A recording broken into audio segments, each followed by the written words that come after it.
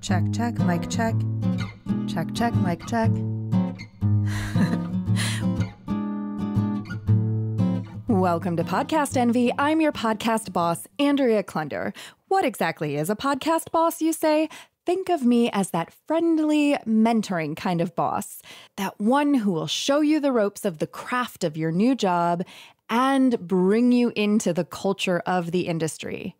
And who will hold you accountable when you start to veer down the wrong path. Today, we continue on our travel podcasting adventure with a woman who owns quite possibly the best and most definitely the most fun to say travel moniker ever, Lisette Austin, also known as Jetset Lisette. Lisette is the producer and host of Globetrotter Lounge, an award-winning show where she gets the stories of women who have found creative ways to travel more. But wait, there is more. Lisette is known for teaching people how to travel hack, a term for a practice we'll get into a little more later. But just think, creative ways to get more mileage for your dough. In fact, it is central to Lisette's mission that she help people get out of the mindset of thinking that travel just isn't in the cards for them. I discovered Lisette on Instagram, loved her feed, saw that we had a mutual connection through Beth Santos of Wonderful and the Women in Travel Summit, who was a long time ago guest on my other podcast, The Creative Imposter, and I knew I had to have her as part of this series. But of course, Lisette doesn't just want to be pigeonholed in the travel space. She's a dancer, a web designer, a storyteller, a self-assured lover of following up on shiny objects that hold her attention for long enough, etc. You know I love those etc. people. There was so much to talk about that, speaking of the creative imposter, there is a companion episode to this one coming out over there with Lisette, sharing some ideas for how to find your sense of adventure even if you're feeling restless at home, and a beautiful travel story about finding roots abroad. Links, of course, for Globetrotter Lounge and all things Lisette Austin, along with all of the resources we'll mention in this episode, will be found in the show notes at thecreativeimpostor.com/podenvy073.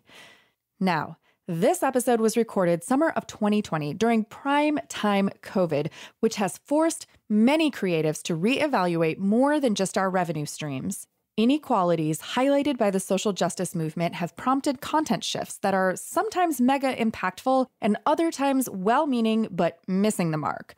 We'll talk about that, about reassessing values, knowing when to stay the course, and when to turn the ship.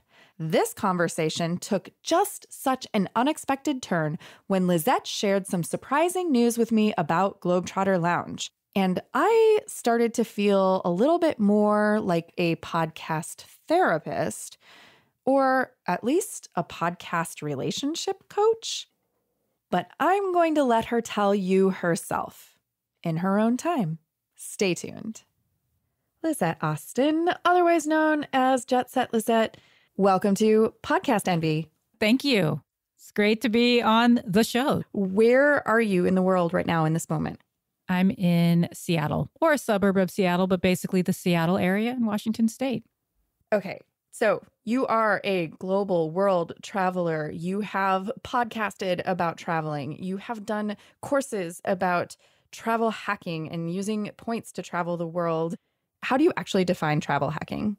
Well, travel hacking is a very broad term, really. I think it's come to mean, for a lot of people, the credit card travel hacking, but really that's a subcategory, using credit card sign-up bonuses to rack up miles and points. It's anytime you find a way to make travel more affordable. And so you could even couch surf as a travel hack with your friends, or finding good deals, finding glitch fares.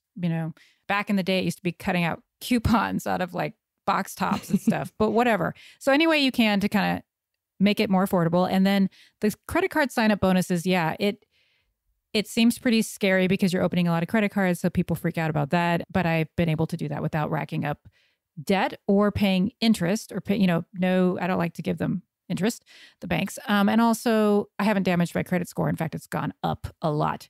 So yeah. What is top of mind for you when somebody reaches out and says, hey, let's talk about travel during a global pandemic? Well, actually, I'm having that happen a lot because my podcast is still going and I am talking to women who have found creative ways to travel more. And none of us are traveling right now. So now I'm always asking them, about that. And we're talking about that. And we're trying to just orient ourselves to this new reality. How long have you been doing the podcast? The Globetrotter Lounge has been going for about 2.5 years now. Yeah. And what was it about podcasting that was the shiny object of that moment that caught your attention? So it's interesting. Someone told me way back a few years before I started, they said, you should do a podcast. And I was like, who has time for that? Like, I always have a lot of side hustles. I have a lot going on. I'm traveling, Yeah. So I'm like, podcasting? Wait, no, I just like totally dismissed it. Then another person, a good friend of mine, about a year later said, you really should podcast. And I was like, oh, please, here this comes again. But that time, for some reason, I was a little bit more receptive. So then I looked into it a little more. And I remember as I looked into it, I thought, I can do this. And I have that attitude. Like once I decide, maybe I should try this, I'm pretty good at like tackling stuff. I just let me try it. And I will say that the very first day I was in this little recording room and I had put the mic on and I knew I had to record an intro, and I took a little online course, of course, about it, right? That's what we do. And I started recording, and all of a sudden I had this huge flashback to when I was a kid, and I used to spend hours. I don't know how I forgot this. I spent hours in the basement with my girlfriend, recording radio shows into a tape cassette player. And as I was like, Lisette, we have the same childhood.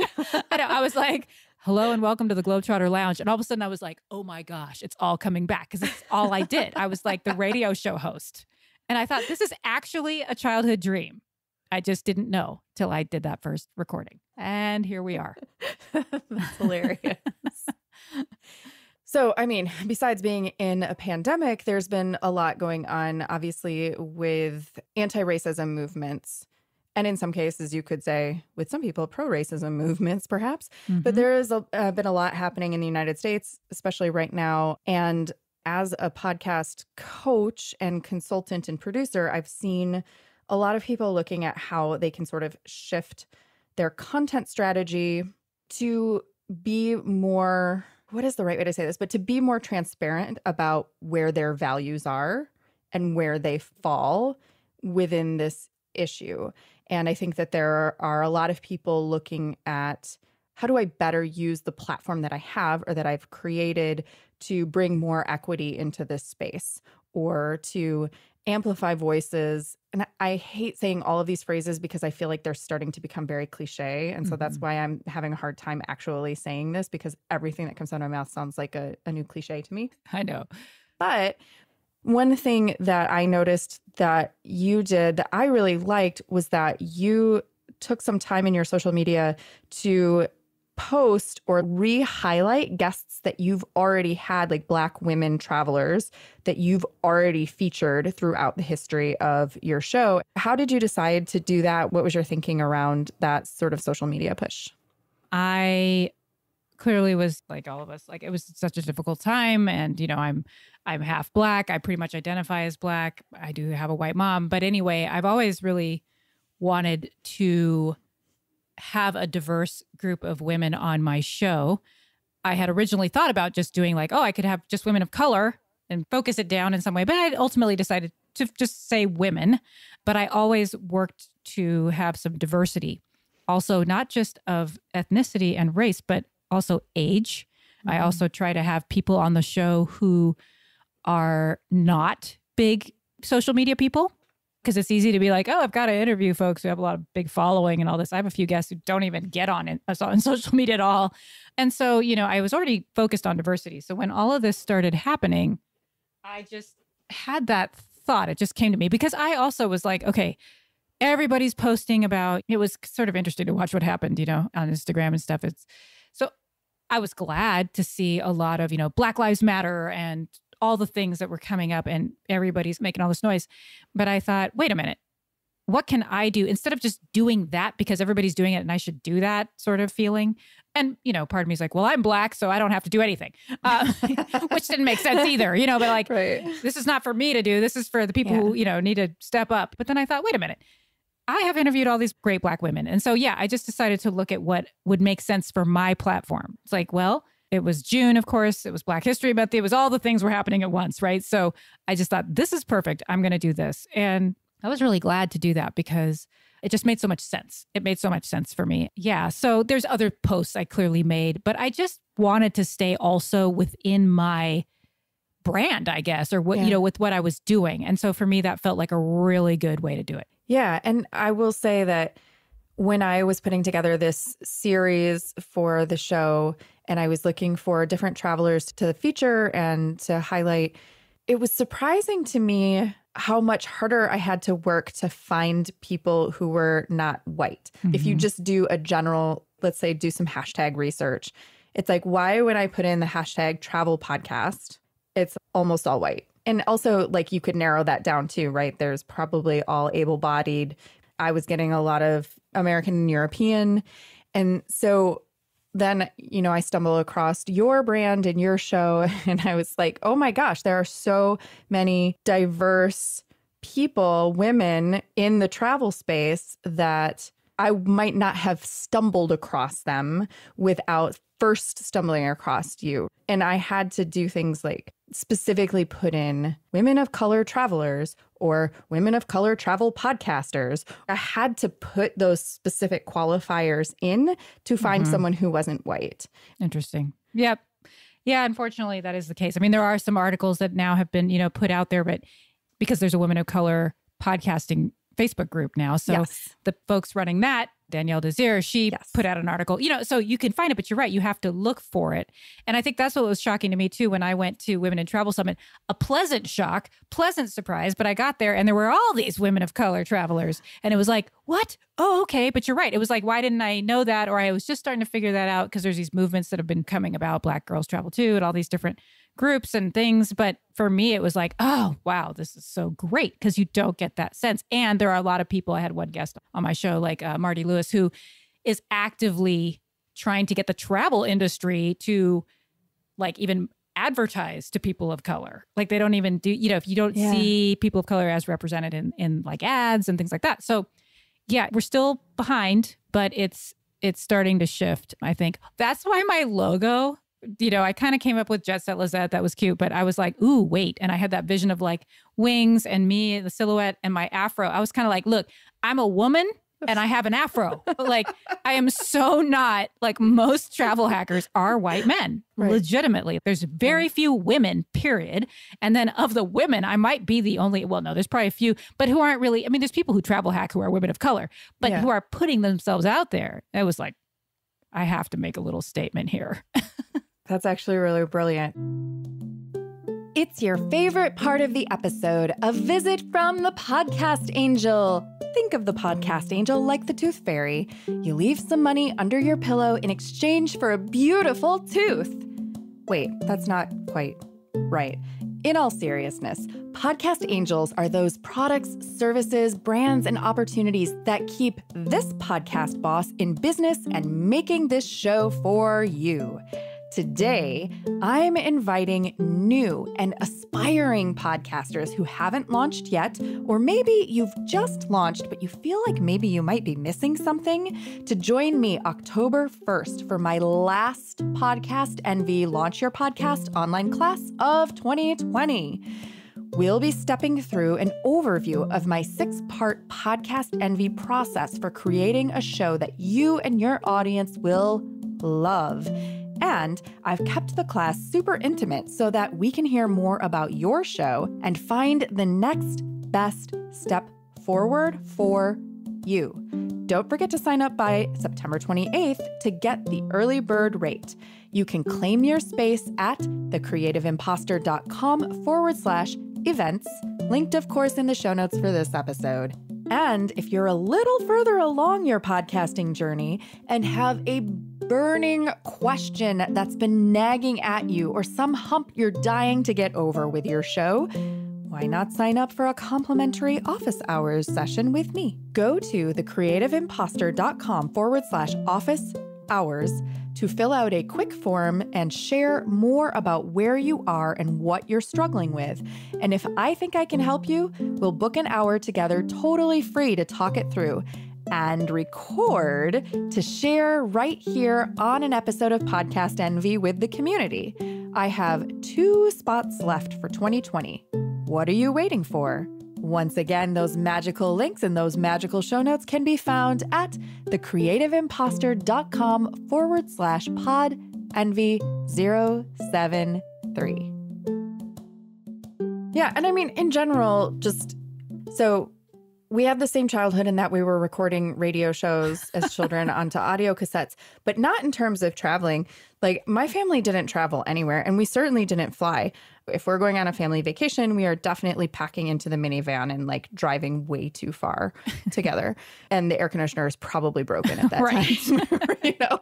And so I wonder if you ever think about how you may be inspiring other people who may think that travel is not for them or is not an option for them. Yeah, that really is kind of my whole goal, right? It's like I've had so many friends, you know, they would watch me travel. And the first thing is, well, I can't afford that. And I'd be like, no, just open these 3 cards, these 3 credit cards, you know.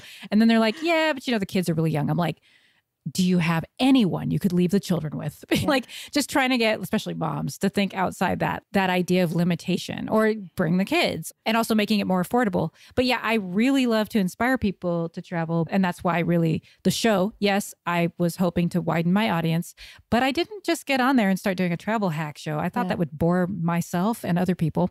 I wanted to learn more about how other people travel, and in doing so, inspire others. Because even though I had 1,000,000 miles and points, there's lots of people out there who are traveling in ways that I wish I could travel, that I still sometimes say, oh, you know, it'd be so great to actually live abroad for a year. I don't know how people do that, but I can't, because fill in the blank, all these reasons why.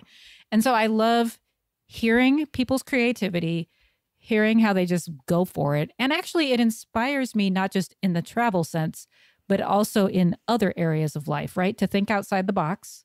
Like, oh, people saying, well, I can't afford it. Oh, I'll be an international pet sitter.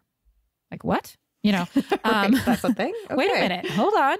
Finding other things that you love and finding a way to combine them with travel so that it all works out. And even now with the pandemic, one of my most recent guests is into astrotourism. So, and I always used to love watching like eclipse. I saw the total eclipse. It blew my mind. You know, I'd been to some telescopes. So I was like, oh, that's what I was doing? Astrotourism? I didn't even know. And now, yeah, we went out and saw the comet recently, and we might go somewhere overnight to go, because we could still do that. You could still go and look at the night sky anytime. And so that kind of inspiration, right? Like even for me now, I was like, oh yeah, I could do that. You know, that's why I do all this stuff. That's my goal, is to help me and others get creative. Side note, when I saw your episode that said astrotourism, I totally thought she was working for Elon Musk and his whole like SpaceX program. Right. I know, right? I know. Oh, God, I loved that episode. It was so fun. But now you're making another pivot. I am. So we're talking about how amazing the Globetrotter Lounge is. Yes. And what's happening? Well, what's happening is that I am that person who likes new things. And I think sometimes I have to acknowledge that there's going to be a time where I might not want to do the same thing over and over and over and over and over again. I did early on realize that I couldn't just go forever. And I did do the seasons. Thank goodness. Figured that out because I was starting to burn out a little bit. And then also I had longer seasons initially. This season right now, season 3, is shorter by about half. But also, you know, I had already before the pandemic realized for myself, I could sense that this wasn't going to be my main bread and butter or anything like that.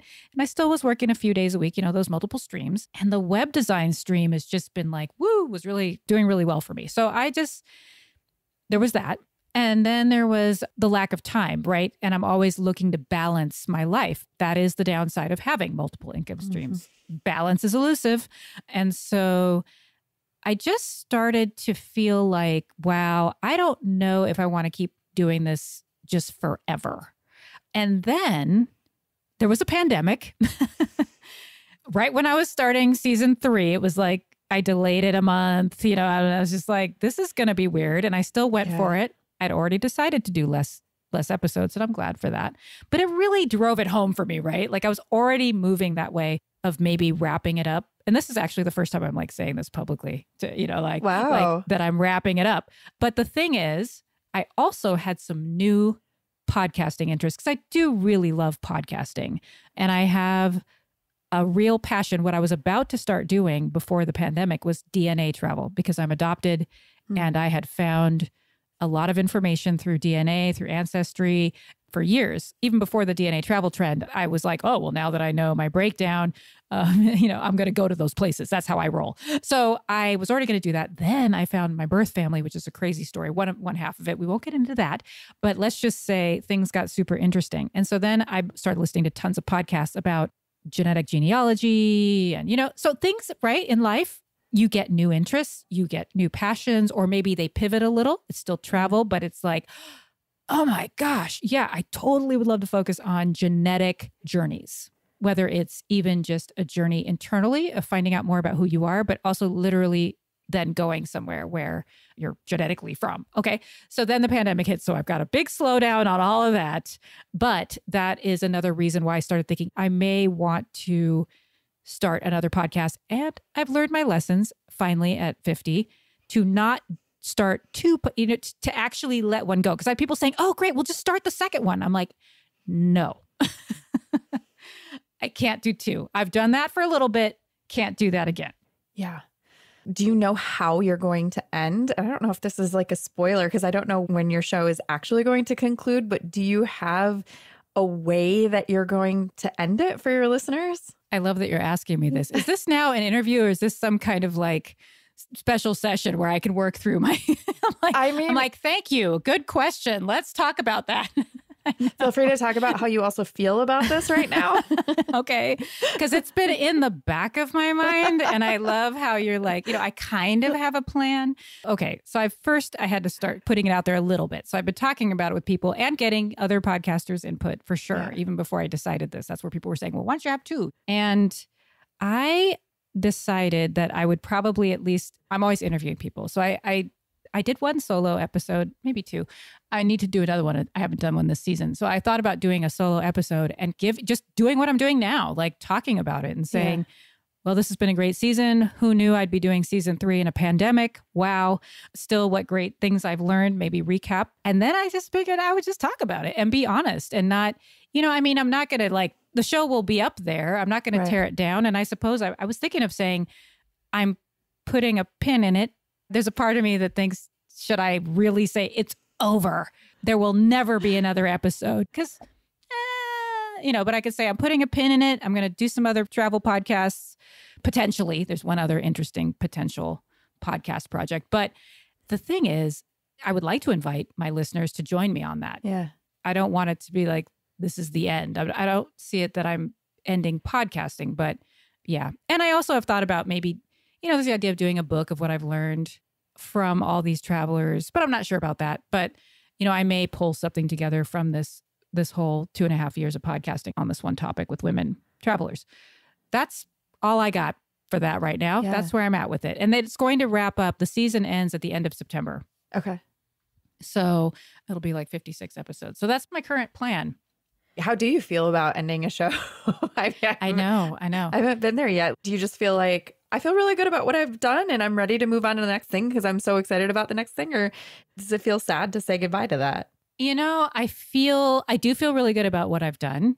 I think I don't feel too sad about it because it's starting to not feel right to do it. I think the pandemic has pushed me farther in that direction, obviously. Yeah. I don't think everyone who's travel podcasters should just fold up shop because of the pandemic. Right. But for me, it was already something I was thinking about. And then this just sort of pushed me over the edge. So when I'm going to interview, I'm loving my guests, but it's just feeling like more trying to get through it and figure out how to make it work. It just doesn't feel the same right now. And so I think from that standpoint, I don't feel horribly sad. I feel excited for the next thing. I'm also looking forward to a little bit of a break.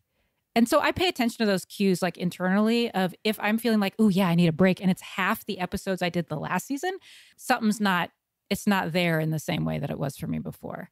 And I think the part about, do I feel sad saying goodbye? That might be the part where I'm not reluctant to actually firmly end it. I think I'll say, I'm not going to have a next season next year. I'm putting a pin in it. I'm going to start a new project. But will I say that it's completely over? I don't know if I can say that. Yeah. But I'll just say it's taking a new form for me. So I feel a little sad, but I mostly feel proud of what I've done. I mean, it's kind of like leaving a place that you've been traveling, right? You're leaving it, but will you be back? Maybe, maybe not. You don't know. Yeah, that's a really good analogy. Metaphor, yes. And it's out there. I think that helps that it's not like when you end the show, you tear your episodes off the internet. I suppose somebody could do that if they wanted to, but I'm not doing that. So I feel like it's still there. And, I may shift things on my Instagram account a little bit, but I'm ready to take on less of a Jetset Lisette persona and more of just who I am. Lisette Austin, who's a podcaster, probably still a travel podcaster. And that feels good. That actually feels like the next move, Yeah. It's almost like instead of changing your identity or letting go of an identity, it's like you're just expanding upon that identity that you started to create. Yeah, exactly. So that it's more that original passion of podcasting. Travel became the vehicle for that. But really, the passion is podcasting and storytelling and inspiration, sharing inspiring things with people, getting people excited about stuff, having them want to get creative too. So yeah, it feels like it started with this online course and all these things. That was the doorway, but it doesn't have to stay there because that's not really the point. It can go beyond travel podcasting. Yeah. Is there anything else that you would like to share with listeners of Podcast Envy? I mean, there's so many challenges. Such a weird time and uncertain and kind of scary. And there's this interesting doorway to creativity. I've seen so many people pivot with their podcasts. I could tie the podcasts in with their platforms. So I just say, don't give up, get creative. I'm staying sane. And if I can, total shiny object syndrome, then you can too. And don't be afraid to try new things, new podcasts. Podcast Envy is produced by your podcast boss, Andrea Klunder. That's me. The Podcast Envy theme music is by Valentin Sosnitsky, courtesy of the Free Sound Project at freesound.org, and our podcast Angel music is by Benjamin Mastropolito, also on freesound.org as Lemon Cream. All music is licensed under the Creative Commons. Our episodes are mixed by Edwin Ruiz, and hey, if you want your show to sound as good as ours, hire us. Put the magic audio mojo of the Creative Imposter Studios to work for you. Thanks so much for listening, and here's to making your podcast the envy of everyone else.